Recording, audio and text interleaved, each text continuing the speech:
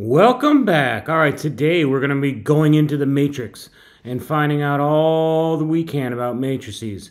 This is a really old movie for some of you, I understand. Okay, it's a really old movie for all of you, but hopefully you understand what it is. It's a movie that was big back in the day, but for our purpose, we're going to be talking about matrices, which is a great way to collect data and use data and multiply and add and do all these things to data at once. All right, let's talk about some basics of matrices. First thing is, this is a matrix. We have some bars here, all right? These are columns. Columns go up and down. Columns go up and down. These are rows. Rows go left and right, all right? A matrix dimension is determined by its rows and columns, and we write it that way. So, for example, this has 2 columns and has 2 rows and 3 columns. So 2 rows by 3 columns. That's the dimensions of this matrix. And it's really important to understand the dimensions of matrices. All right, you'll find out in a second when I'm adding matrices. We have to have 2 matrices with the exact same dimensions. All right, so if I had a 2 by 3 matrix and a 3 by 2 matrix, those are not the same, and I couldn't add those together. All right.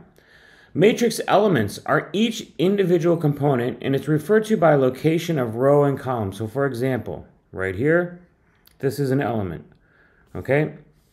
That is the first row, first column. This is an element. Second row, second column. Second row, third column, all right? Everything has its own elements. So this is a 2 by 2 matrix. All right, and we could say that the number 2 here, the component here, is in the second row, first column. So it would be the second row, first column element. All right, so let's do some cool stuff with this stuff. All right, first of all, can we do matrix addition and subtraction? Yes, we can. So you already heard me say this. We have to have exactly the same matrix dimensions. This is a 2 by 2. This is a 2 by 2. We can add these together, and we could get -3. I'm going to add common components. So -3 and -4 is -7. 4 plus -1 is 3. 5 plus -5 is 0. -2 plus 5 is 3. That would give us our answer to adding that. If I change this, let's say I change this and I make it subtraction. It's exactly the same. I have to have the same dimensions. I just subtract common components. -3 minus -4 is +1. -3 minus -1 is -2. 5 minus -5 is 10. 5 minus 5 is 0. All right? And that's how that works. Ooh, that one's wrong. Come on, Sullivan. Same components. We were just talking about that, right? There we go. So I would actually do -2 minus 5 is -7. All right. I knew it was too good to be true. So this would be A plus B. If I was adding, this would be A minus B. And often you'll see matrices referred to by capital letters. So if this is matrix A, this is matrix B, we can add them together. All right. Now, side note. All right, side note over here. Sorry about that. Addition with matrices is commutative. That means I could do A plus B, or I could switch it and do B plus A. So if I add -4 plus -3, if I had switched the places, it would in fact work. The associative property, it works as well. The identitive property, all right, if I have a matrix made up of all zeros, components are all zeros, that would be the identity property. I could add those together and I would have A plus the 0 matrix would equal A. So all of those things work. All right. Now let's talk about multiplication. Let's talk about the easy multiplication first. First, we have scalar multiplication. And what scalar multiplication is it just takes a scalar on the outside and it multiplies every component on the inside. So we're going to scale everything in here by a factor of 3. So I would get 6 negative 12, 9, and 24. That would be my scalar multiplication. Not too bad, right? Now, obviously, you could get a little tricky. Maybe I did A plus 2B, right? That would mean I would have to multiply. I would add my A, negative 3, 4, 5, negative 2, plus scale my B matrix first, and then add them together. So order of operations pertains here. Scalar multiplication would come first, then I would add those together. All right? All right, we talked about how when we were adding, we had to have the exact same dimensions to add them. This time, now we're going to actually multiply. Multiplying is a little bit trickier, all right? When we have multiplication, for example, I'm multiplying A times B to get C, what has to be true is the dimensions here have to match. So the columns of the first matrix and the rows of the second matrix must match. So here we have a 3 by 2, and here we have a 2 by 3. 3 rows, 2 columns. 2 columns, 3 rows. These match. That's great. And what happens is, now we know what our matrix result will be. It'll be a 3 by 3. So let's take a look at this. I'm in fact going to do it down here so I can do it a little bit easier. All right, it's kind of like you doing the scalar multiplication or vectors, dot product a little bit. So I am going to label this. This is my 1, 1 component. That means I'm going to multiply the first row by the first column to get this. So 1 times 0 is 0, plus 0 times negative 4 is 0. All right? This is the 1, 2. Now, as you get better at this, you won't label these. First row, second column. All right? First row, second column. So now I'm going to do the first row times the second column. 1 first component times first component is 4. Second component times second component, 0. All right?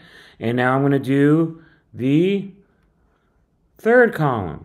All right? So this is going to be the first row times the third column. 1 times negative 1 is negative 1. 0 times 8 is 0. All right? Let's do this. This is going to be the second row, first column. So now I'm moving this down. Second row, first column. We're going to do first component, negative 3 times 0 is 0. Second component, 3 times negative 12 is negative 12. Now we have to move that over. All right? Second row, second column. Here we go. Negative 3 times 4 is negative 12. Second component, 3 times 6 is 18. All right? Now we're going to do second row times third column. Here we go. Negative 3 times negative 1 is a positive 3. 3 times negative 8 is negative 24. All right? Now we're moving on to the last row. All right, so we have negative 5 times 0 is 0. 8 times negative 4 is negative 32. Move it to the next column. Third row, second column. Negative 5 times 4 is negative 20. 8 times 6 is 48. All right, and last but not least, we're going to move it to, we're going to move it to the third column. Negative 5 times negative 1 is 5. 8 times negative 8 is negative 64.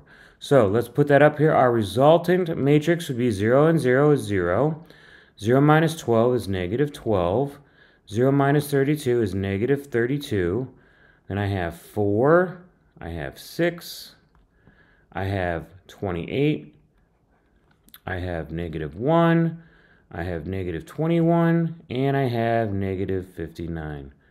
Now, I know this can be hard sometimes, but you really want to make sure you organize your matrices well. Give some break in here, all right? We don't have commas or anything to separate these, so you really want to make sure you have all of this set. All right, question. We did A times B if I flipped them, if I did the commutative property, would it work? Well, B is a 2 by 3 matrix, and A is a 3 by 2 matrix. So this matches, so we can multiply them. But what would our result be? It would be a 2 by 2 matrix. Are we allowed to have a 2 by 2 matrix? Yes, we are. Is that going to be the same as what we had up here? No, it's not. So the commutative property actually does not work. All right? So the commutative property doesn't work. The associative property is going to work, and the identity property will work as well. The identity property we'll talk more about as we go, but it only works when it's an n by n matrix, so a square matrix. And I has to be something called an identity matrix, which we'll talk more about as we go along. All right, let's multiply these. So here we go. Let's see, this is a 2 rows and 4 columns. Can we multiply? This has 4 rows and 3 columns, so our dimensions here match. So our result is going to be a 2 by 3. All right, so let's do this. 2 by 3. This is the first component, first row, first column. So first row right here, and first column right here. So 4 times negative 2 is negative 8. And I move to the next one. 3 times 8 is 24. Move to the next one. 1 times negative 9 is negative 9. 0 times 0 is 0. Okay? Let's try down here. So this is second row, third column. So let's do second row. Ooh, because I'm going to have to erase this. Third column. All right. So 3 times 0 is 0. Negative 4 times 3 is negative 12. 5 times 2 is 10. 9 times 4 is 36.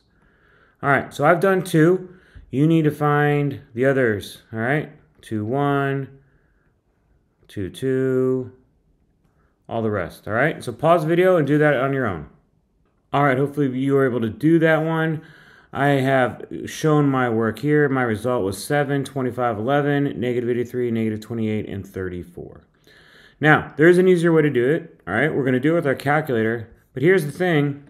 You know, you can't always use your calculator. All right. For most of these lessons, we're going to be doing smaller matrices, like 2 by 2s and 2 by 1s and things like that. And the expectation is that you'll be able to do that without a calculator. So you need to know how to multiply matrices without a calculator. But I'm going to show you how to do it with a calculator as well. So we go in here. The big thing here is this matrix button right here. All right, so I have to go second matrix. Now the first thing I have to do is edit. So I'm going to go over here. I'm going to edit matrix A. Matrix A was a 2 by 4. So I can put 2, enter, 4. All right, and then it's as easy as putting it in. 4, enter, 3, enter, 1, enter, 0, enter. And then 3, negative 4, 5, and 9. Okay? When you're done with that, you need to go back and put in matrix B. So I'm going to go second matrix again, edit, matrix B. This time I'm putting in a 4 by 3.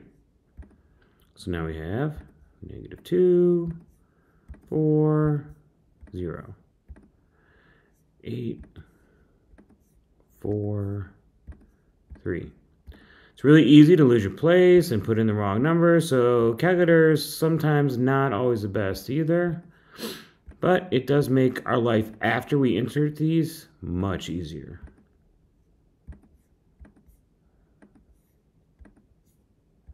All right, so now we have them. Once you have them both in there, quick tip, you have to quit, okay? Then you have to go back in. So I'm going to use, and I'm going to multiply matrix A, second matrix A, times second matrix B. And we will see, did I make a mistake over here? I bet I did.